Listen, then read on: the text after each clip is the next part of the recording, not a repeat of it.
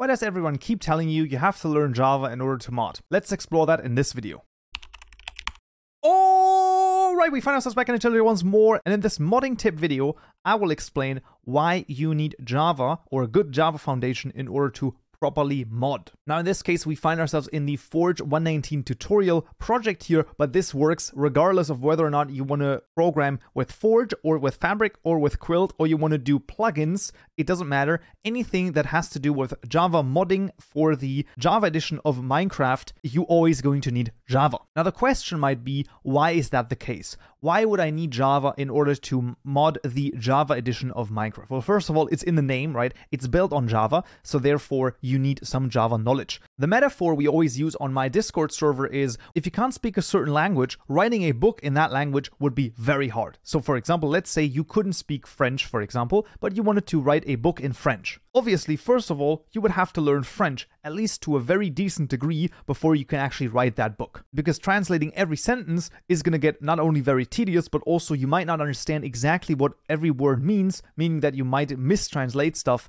therefore it's not quite going to work. And that is actually a very good metaphor for the same thing. So you might see things like public static final string mod ID and then equal to this tutorial mod, right? This one right here. And you might be like, I don't know what any of those words mean. That is not good. Of course, you know what public means in the sense of the word, but you don't know what it means in the context of Java. And that is honestly not a good thing, because not knowing what that means actually is a detriment to your mod, especially in the long run. Any great mod developer has started somewhere, and yes, some of them have started without any Java knowledge. I actually know at least one person who now has a mod with over 1 million downloads who didn't know anything about Java before starting, and they learned Java while making their first mod, and now that is actually hugely successful, because what happens is that obviously making a mod is very motivating. I can understand that, it is, but then learning Java, sometimes there's a disconnect where it's like, oh, now I have to learn all of this stuff that doesn't really affect my mod, but it does affect your mod,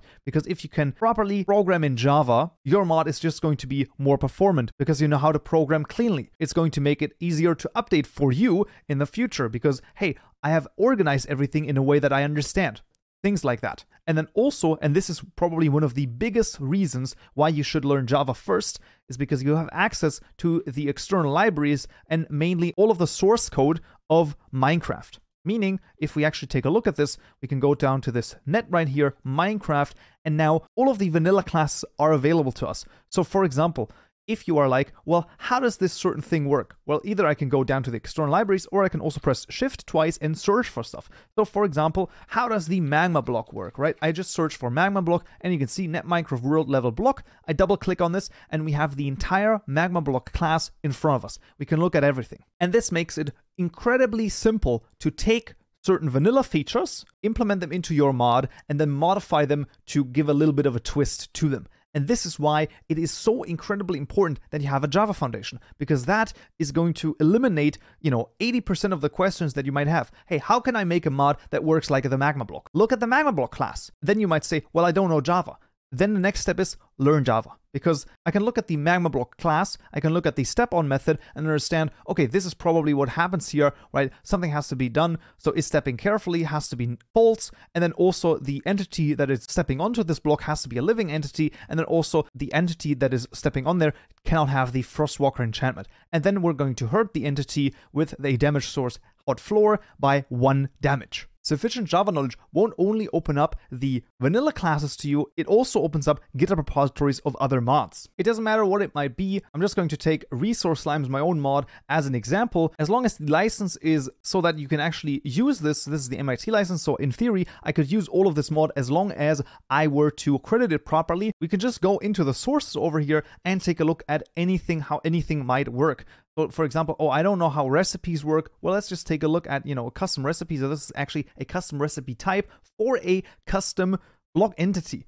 You can actually take a look at this. You can see, oh, this is all of this craziness. Now, this might seem, oh, this is so much, it's crazy. But when you look at it, it's just a couple of methods returning a couple of fields. It's actually not that crazy. But this opens up such a big world for you that is actually crazy. And last but not least, and this is actually also quite important, if you then ask for help in, for example, my Discord or any other Discord where some mod help is offered, what then happens is you can effectively communicate. Because if I tell you, hey, go into the block util class, For example, it doesn't matter. I don't even know what this does. And take a look at the getLimit method. And then what you need to do is you need to actually, the second parameter is the thing that you need to pass in. You immediately know what that means. You go into the blockutil class over here, you look at the getLimit method, and then you take a look at the second parameter here. This is a nonsensical example, but it still genuinely highlights the power that knowing Java actually gets you. The help you're going to get is more effective and more efficient because you understand all of the words, all of the terms that are used in Java programming.